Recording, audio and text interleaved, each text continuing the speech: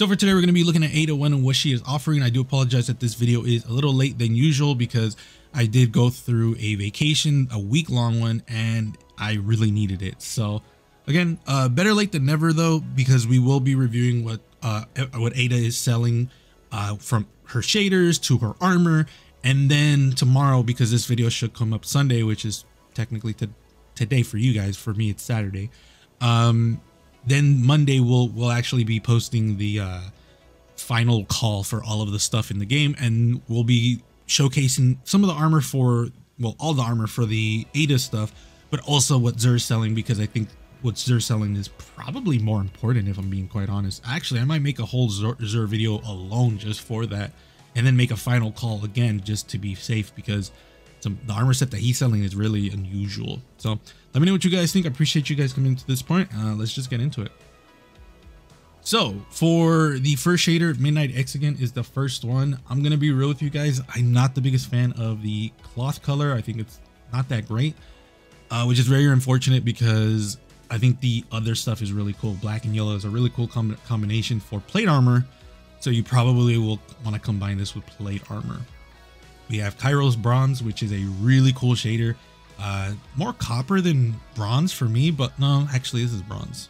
But the blue is really cool. I really like the blue a lot. And this is probably going to be the best shader that Ada is selling this week, just because the contrast of the bright chrome, well, for me it's chrome, but it's just bright. And the contrast of the cloth is just really cool. And then Dead Orbit Vision, which again, she has sold in the past. I'm not going to talk too much about this one, but I still think this is okay. Like, it's super cool. I just think we have other really cool Dead Orbit shaders that they could have sold, but this is a really good shader if you want to go outside the box. For the armor sets, I'm going to be real with you guys. I've already reviewed this in a previous Ada video, so I won't go too in depth with it, but needless to say, the Titans and the Hunters I think got best fed. Warlocks, you guys look like a literal hobo, so unfortunately I can't really rate that one too high, because the helmet's okay. You can definitely use the helmet and it's probably the best piece from the whole set, but everything else is like literally just rags. Like the boots, I'm not the biggest fan of. Chest piece I think is the worst part. The arms I'm not the biggest fan of, and the class items for all the classes are not that great. So Warlocks, let me know what you guys think about your set. I do apologize, it's just, for me it just looks like trash. Titans, however, you guys look amazing. The arms are really cool, the chest piece is really cool, the helmet is really cool, the boots are really cool. It's just a class item that's not that great, and to the point that I actually have all of these pieces unlocked already, because I love all these pieces. The chest piece I use so much on almost every set that I make. That chest piece always gets used just to see if it looks cool or not. The helmet I have, and the boots are probably my favorite pieces from the whole. Like, if I'm gonna be honest with you guys, I think this is my favorite set for Titans ever in Destiny 2, just because it looks really, really cool. And then for the Hunters, I think all of the set pieces are really cool as well.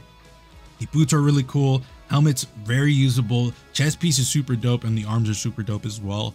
So definitely pick these up, especially if you guys don't have it. To be fair, someone usually sells this armor set. Like, it's not that rare, and I think it's still in the world pool.